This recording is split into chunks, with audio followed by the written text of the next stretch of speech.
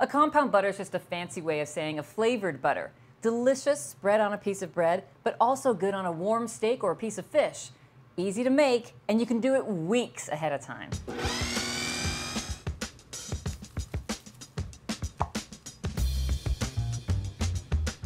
You can make a compound butter any flavor you want, but of course the one ingredient that is always there is the butter, and it has to be the best quality butter you can find. Look for cultured butter when you're shopping for your butter in the grocery store, and make sure it's unsalted. You're going to season this butter the way you like it. So here's our butter. The next thing that's important is the temperature of the butter. It needs to be room temperature so that it will beat evenly and easily in the food processor. Again, you're gonna push there. If you can see your fingerprint, it's warm enough. Now, we're gonna use a food processor because that's the easiest way to do it. If you don't have a food processor, you could use a hand mixer, or if your butter is soft enough, you could actually beat it by hand.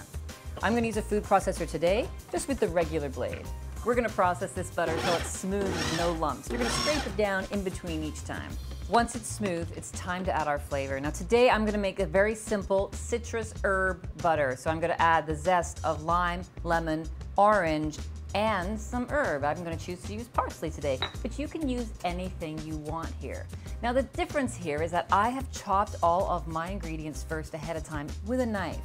If you're in a hurry, you can throw all the ingredients in their whole form and the food processor will chop everything up, but it won't be quite as pretty as if you do it by hand. In goes the lime zest. The zest is just the very outer edge of the peel. You don't want any of the pith in there, that's a bit bitter. So I've put lime zest, lemon zest, and orange zest in here. We're gonna put some chopped parsley in as well, and then we're just gonna pulse this together until it is all nicely mixed.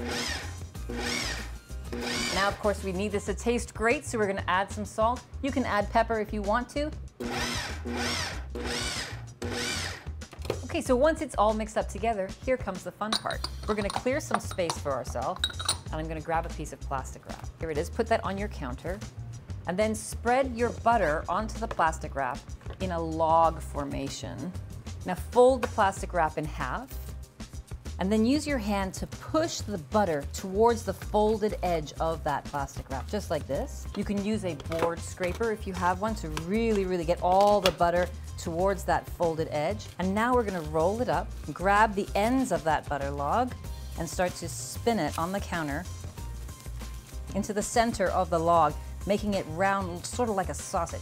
So once it's in that nice butter log shape, it needs to chill. So we're gonna take this and you can put it into the fridge, or if you're making this weeks ahead of time, put this into the freezer and know that it can last there for a couple months. Here's a butter that I made previously. When it's time to serve your compound butter, really you're waiting until everything else in the dinner is done. So steak is warm on a plate.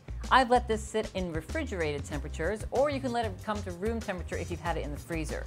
All you have to do now is unroll it, cut off a slice, and stick it on top of that steak. There's a beautiful disc. It goes right on top of your warm steak, and now that will slowly melt. You'll have warm citrus herb butter all over your steak, or chicken, or fish, or perhaps just a piece of bread.